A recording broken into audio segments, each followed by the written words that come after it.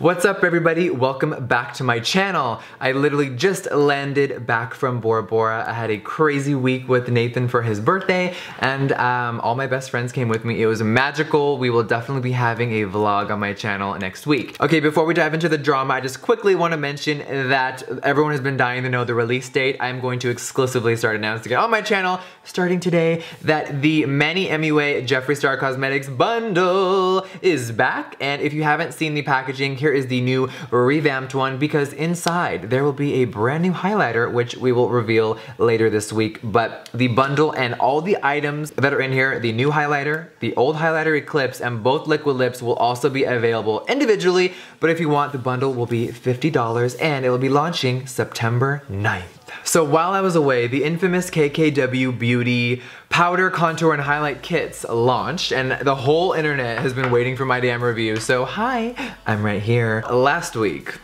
girl, the internet and media, they really are trying it. So of course, I have to address it if I'm gonna review this product.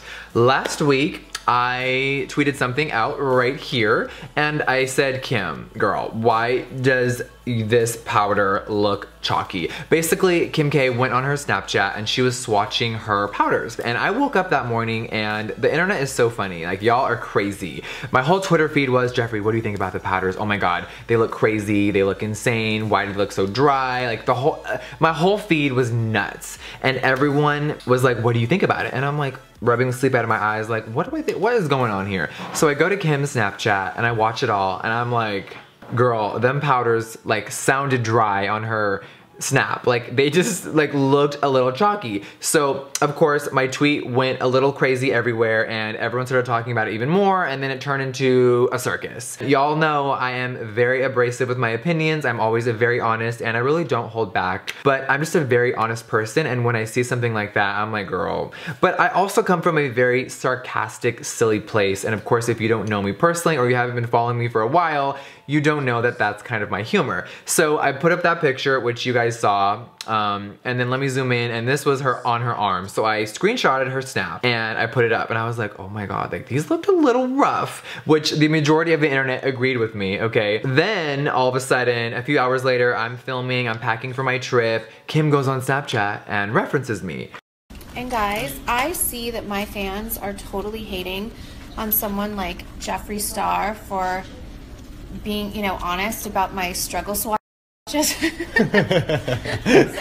But because of his remarks, I'm learning how, like, from the best, like from Mario, like how to swatch properly. So guys, like, and I see you being so petty, bringing up things in his past where he, you know, was, you know, negative, but he's also apologized for those things. And I get it's a serious deal if you say like racial things, but I do believe in people changing, and people that apologize, I will give them the benefit of the doubt and accept, you know, that people change and move on. And I know better than anyone that I hate when people bring up my past or mistakes that I've made in the past. So let him live.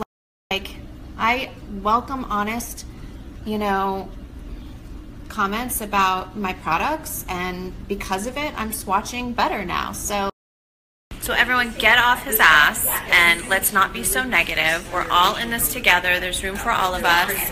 Love you, Jeffree. The whole internet turned into a bloodbath. So I get texted by a lot of people, even my family, like, oh my God, Kim is defending you on her Snapchat and she's telling everyone to like stop judging you for judging her like swatches. And I'm like, what the fuck? So basically Kim was actually owning up to the fact that she really didn't know how to swatch, which I gotta say one thing, and I know a lot of you out there were questioning her ability and wondering why. Okay, if you're gonna make a makeup brand and show it off and make products, how the hell do you not know how to swatch? Which is a great question. So moving past that, Kim said that she was not even mad that I called her out, and she knew that she's not great at swatches and that she's still learning, and that she appreciated the feedback. Now obviously, if you know anything about her, she also has kind of a sarcastic humor, and if you've ever seen their TV show, she's down for some laughs. So I got on Snapchat and I was like, okay Kim, like thank you, because I was just being honest. I wasn't trying to be evil, I wasn't trying to be shady, but of course her following is 100 times bigger than mine, and her fans came for me so hard for judging her swatches. And of course, what do we do every time we have a feud? Whether it's with Kylie, with Kat Von D, with Too Faced, with everyone that I've ever had drama with, I'm always down to expose some truth to you guys because this beauty community is very crazy and there's a lot of behind the scenes stuff that the audience does not get to be, you know, witness to or see. And I have definitely exposed a lot of things and it makes people very angry. So every time that there is an online feud or a fight, we always have to reference the same song and dance of comments I made 12 years ago. You know, Kim even went on her Snapchat and said, hey, I met Jeffree with a clean slate. I don't judge him. The past is the past. And she basically said for everyone to get over it. She basically meant for everyone to get over like harassing me, like leave him alone, get off his back. But a lot of people took it for, hey Kim, you can't tell us to get over what I said, which you guys look, we're beating this subject into a dead horse. I love everyone. I don't give a fuck what anyone says, whether it is Us Weekly or TMZ or anyone that wants to keep reusing the same 12-year-old subject. You can't tell me I'm racist, bitch, because I'm not. And yes, I said some fucked up things a long time ago. Really, every time that I get into a feud, we're just gonna keep referencing the same thing. You can't tell me I'm something I'm not, everybody. So, okay, I wake up the next morning, and Kim went on a whole Snapchat rant about me, and I wake up the next morning to all of this. All these crazy news stories, literally hundreds of them. I was shook. I looked at my phone and I was like, oh boy. Now, I know a lot of you are probably gonna be like, Jeffree, you love drama, you're all into that. There's a difference between drama and truth and integrity, and I've always been about giving you guys the facts, 100% the facts. You know, no one can buy me, I don't give a fuck who you are. But I woke up to a lot of hate and craziness, and there was so much media attention on this subject because of Kim.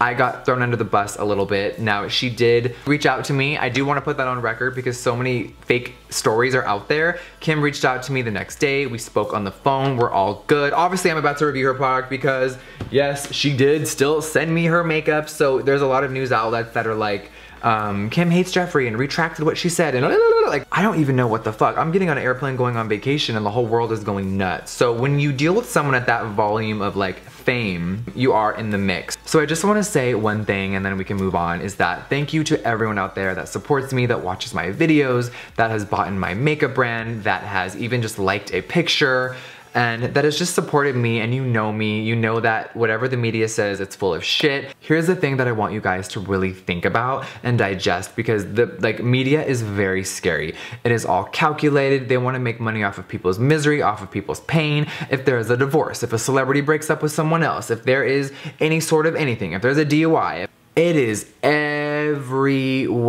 So what do I have to deal with? I have to deal with everyone regurgitating the same song and dance from these old high school videos and people trying to make me seem like I'm a certain way, but no one ever wants to talk about the positive. And you know, I'm definitely on a, you know, different path, and I'm sorry for running my mouth and making this intro so big, but I just want to let you guys know that drama is drama, but really take it with a grain of salt and remember that these people love making money off of this stuff. So, you know, you even saw it last year from Kat Von D drama to now. People have used my name to get clicks. People have lied. People have made crazy stories about me that have literally never happened. People have photoshopped tweets and Instagram posts that I've never even made. Sorry for that long rant, but yeah, this has turned into a crazy circus. But I do want to note that if you are someone that is on the fence about me, or you think that I'm all in it for the drama, I declined every single interview, from CNN to TMZ to the Daily Mail to the New York Times, to every single person that emailed me and called and reached out and wanted me to shit talk Kim or run my gums. I'm good. I was in Bora Bora sucking dick and relaxing and drinking Red Bull on the sand and enjoying time with my best friends, because I am not into feeding into that garbage. So moving on, if you want to write a story about me to get clicks and make ad revenue and make money off of me, I can't stop you, but my following and the millions of people out there watching are not stupid. So anyway, if you want to see me review these damn powders and get to the review, then keep on watching. Alright, so this package, you guys, I feel like I'm lifting weights. It is heavy. Now, I really haven't seen that many reviews on this yet. I know that they just launched a few days ago, so everyone will probably be getting in the mail very shortly. So I am really excited to try these, because after them swatches, bitch, I was like, All right, now this PR package is very heavy, you guys. It stays with her whole nude theme. Of course, oh hi, there's my cell phone. You see the huge mirror, which is nuts. And of course it comes with all 3 kits with 3 brushes, which is pretty cool. So this is a nice package. Okay, now let's dive in.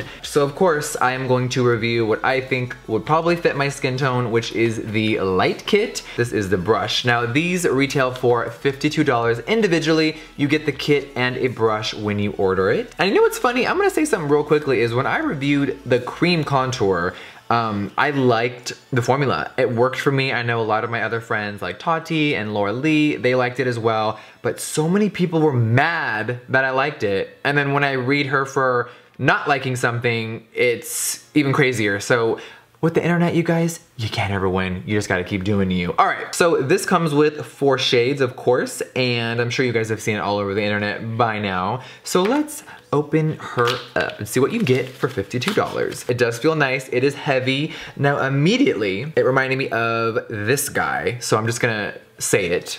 The same exact measurements, okay? Let me just open this up here. This is of course the Kylie wet set. If anyone ever wonders if the same lab makes the product, which is not a bad thing, I just wanna put that out there. Hooty hoo! There you go. So these literally look like the identical component, except this one has a little bit more of a gap here, while the Kylie one is a little slimmer. Now, when I say that the same lab makes their products, that is not a negative. My lab also makes a bunch of other brands as well. Obviously, I'm not their only client. So this product, you guys, has 0.26 ounces in each pan, which that is actually a lot of product. This feels heavy, very heavy actually. It has a very big mirror, which I love. And of course, you see the colors here. There are 2 highlights. Highlights meaning metallic glows, not to highlight with like a flat matte powder. So these are metallic shimmers. Now these 2, I've seen a lot of people judge the bronzers online. They're trying to say that this one is like very orange. Yes, it does look on the more warm tone side, and this is very cool, which I love because I am very cool toned.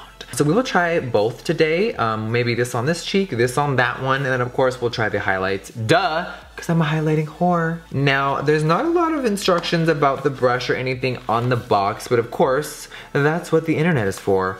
Let's read what this is exactly supposed to do. So, contour, shade, sculpt, and highlight with the KK Beauty Powder Contour and Highlighting Kit. The soft, buildable powder formula makes application easy and blends effortlessly for a seamless look. The pressed powder quad features 2 mattes, ideal for sculpting the hollows for the cheeks, hairline, nose, and jawline. 2 shimmer highlight shades for brightening and adding glow to your, of course, everything. Cheekbones, cupid bow, nose, corners of the eyes, collarbones, vagina, radiant shimmer everywhere. Layer the 2 shimmer highlight shades for a more intense glow. Okay, so they want me to do both on one. Use the angled brush to apply and blend the contour and the rounded brush for highlight. So when things come with a brush, you guys know I shy away from it because if you love your own brushes, why not use them? So I definitely have my own little 3 that I use when I'm contouring. Now, if I don't like this brush, I will go to this. This brush could be great. Now, the first brush, we all know this one from the cream contour. It was all right. This one did blend out. People were mad that I liked it. Like, it blended out. I don't know what to say. This side was a definite flop. Now, I know that you can take these off and interchange them. So if you have one wand, you can put this one on this and keep this. As you see, they are the same thing. So I think it's only fair that we zoom in on the pan and let's see what happens when I touch it once, because that's what I do. So let's see here. Okay, look at one hit. All right, so of course, from hitting it a few times, there is definitely some payoff on the brush, of course, as you see right there. Is it even? I don't know, I can't tell. So I guess let's just put this on the hollow of my cheek and see what the hell is going to happen. Now, I always tap off my brush once. Oh, okay, work. Now, let's see what happens.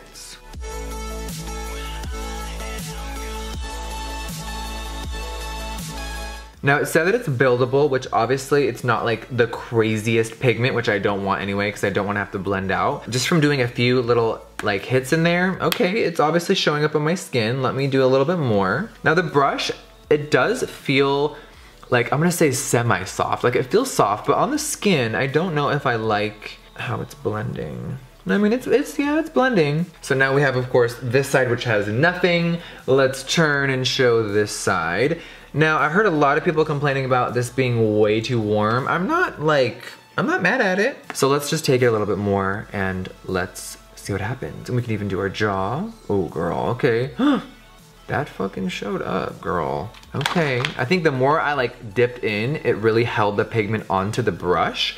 So I'm gonna take the opposite side and just go over it. Of course, this has no product on it. I almost like it better on my cheeks versus on my jaw. It almost looks a little more like, oh Lord, girl. Now, of course, let's do the forehead a little bit. Now, I would never use this brush to do my forehead. I think that it's too like, it's too thick, which you'll probably hardly ever hear me say out loud again. So I'm just gonna take this Morphe brush and just dab into there once. All right, let's see what happens. All right, so it's looking subtle. It's not looking too crazy. Now, I do wanna say one thing that I'm a little shocked about. Like, I was expecting this to look really orange on me, but obviously you guys, if you follow me on Snapchat, you know I was just, you know, on an island in Bora Bora in sun all day, and you know I'm an anti-aging whore. I hate being in the sun, but there's a few times a year when you just gotta let your body live. And my ass got tan, my face got some sun, I was jet skiing and swimming with sharks and stingrays. So maybe I'm liking this because I personally am a little more tan myself, but I'm not mad at this. Now my forehead, you guys, looks a little patchy only because this brush, I mean, it's hard to get into the hairline. I'm just gonna be honest. I think after my hair surgery, I feel like pigment does not stick right by my hairline. I don't know why. I can do everything in my power, and unless I like put it into my hair, it looks a little patchy. So I think it's only fair that we try the very cool bronzer color on this side, and let's see how we feel, you guys. I'm just gonna grab a clean brush from the medium kit. So we've already had product on this one. I don't want to dirty it up, so we'll put that over there. All right, so we're gonna take this, you guys, on a clean brush, and let's go into the other bronzer, and let's get some product in there. As you see, she looks like even more, not pigmented, but more like fallout and a little dusty than that side. All right, so this definitely is like, damn, this is a cool ass bronzer. So let's see what it looks like on my skin.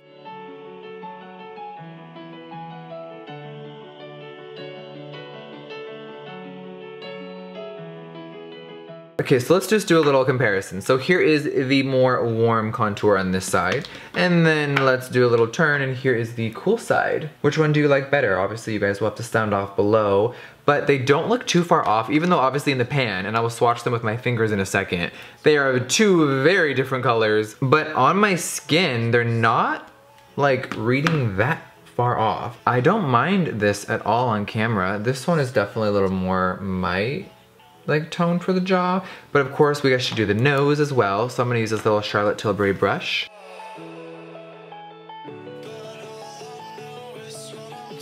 Now of course you guys, I'm going to use another brush, and guess what? You know I had to have two for this, so we have the warm side over here, and then now we will dip in with a fresh brush with the cool side. All right, so I did the contour a little harsh on my nose so you can really see the colors. I don't even know which one I prefer. Like, this is a more warm side. I'm just diffusing it a little bit with the powder brush. And then here is the cool side. They're not that drastic on my face, which is kind of bizarre because they are very different in the pan. So before we do the highlighters, let me just take these, and I'm just going to do a little finger swatching myself. Okay, and let's do it on my hand. So of course, let's just do a little bam.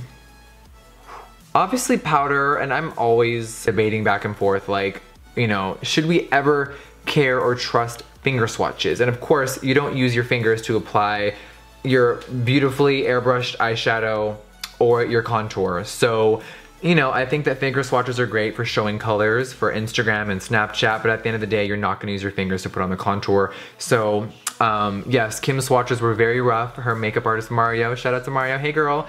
He came on her Snap and showed her how to swatch better, and the pigment was definitely way different when he kind of went in way harder probably. Who knows if she was touching it good enough or like how, but anyway, looking at this, they don't look bad on my skin at all, but they are very two different colors, and I actually like both. All right, now let's dive into these two highlighter shades. One, of course, is a very cool tone. Are they blinding? Are they not? I guess we are about to see. I will use both of the highlighting sides of the brushes to try these out. So let's just dip in and see what the hell is going on here. I don't know how pigmented these are, so I don't want to. I don't want to douse my whole head in highlighter. Well, I do, but you know what I mean. So we're just gonna be a little careful here. Oh, I'm looking in the monitor like, oh, all right, girl. I mean, you know she loves a glow. I love highlighters, and this one feels really soft, which is kind of, not shocking, just I didn't know it was gonna be like that. Wow, this is actually way prettier than I thought it was going to be. And it definitely has some shine, it looks nice. It's not like too overwhelming, which, you know, I do like that as well. Okay, so that is this color by itself. Let's grab the other brush and try this by itself, and then we'll mix and match. Ooh, this one even looks more metallic just from touching it. Let's see. And definitely I'm wrong. So this one to me is way more like subtle. This one is more light. Okay, so this side is definitely not as blinding as this side. I'm actually not living for this color by itself. As you guys can see, it is not as reflective. It's very subtle, which of course Kim is not into a blinding highlight. This is more my style. So if you are someone that is not into that either, you do have both options. But I think it's only fair that we take this and put it on top of this, and let's see what we got. Did that do much, or did that not do that much? I mean, I could kind of see it, but yeah, it intensified it for some reason, but it doesn't look as crazy over here. So I guess let's take this color and let's put it on top of this. Okay, cool. So you guys see how they look? Definitely loving this one a lot more than that. So I am going to take this brush and just do the tip of my nose. All right, I'm just gonna take this brush real quickly and do a little inner corner highlight. Of course, oh, hello, a lot of product picked up on that brush.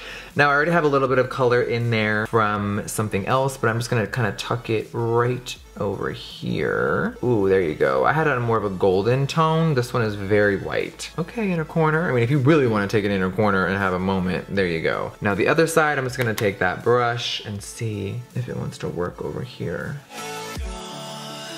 All right, you guys, now I had no idea what to expect. Of course, when I saw them finger swatches, I was like, girl, okay, I gotta try this for myself. And yes, oddly enough, they blend amazing on the skin. You guys saw the bronzer shades. They blended really nice. I think I even like this side more, maybe because I am a little more, you know, more tan now. This one is still really pretty. I love how this looks as well. I would honestly use both of them. I'm not mad at them at all. They worked good. There was great pigmentation. Now the highlighters, I really love this one. Obviously, you guys saw me just use it.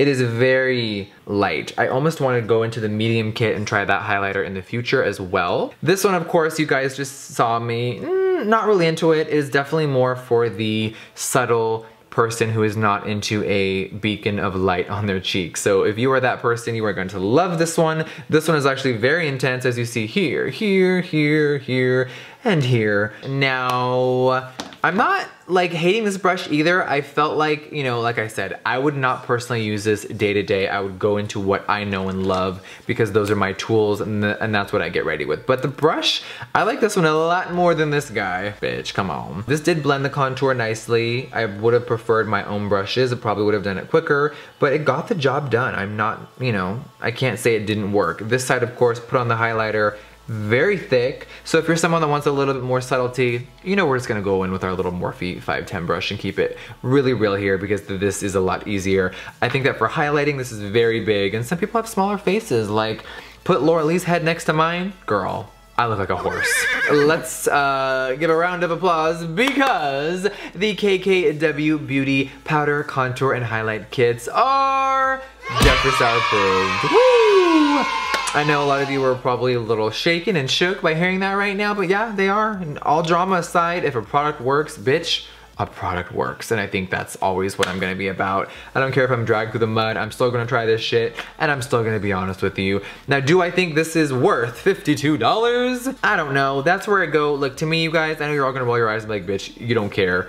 And I really don't. For me personally, I'm down to spend money on makeup because it's my entire life and world, so I'm always gonna buy this shit. Do I think everyone out there watching should buy this in particular if you already have your favorite contour powders? No, obviously. $52 is a lot for 4 little shades. You know, you can get something even cheaper from like Lorac at Ulta, and there are 3 shades and, you know, 2 mattes and a shimmer, and it's obviously a little less costly. Besides that, I will definitely try out the medium kit highlighter, and I will try this for a few weeks, and you never know, it may fall into me using it a lot. I may never use it again. Only time will tell. All right, you guys, thank you so much for listening to me ramble and try this stuff out. And thank you for watching another Jeffree Star approved review. I will see you guys on the next one. Mwah! Bye, guys.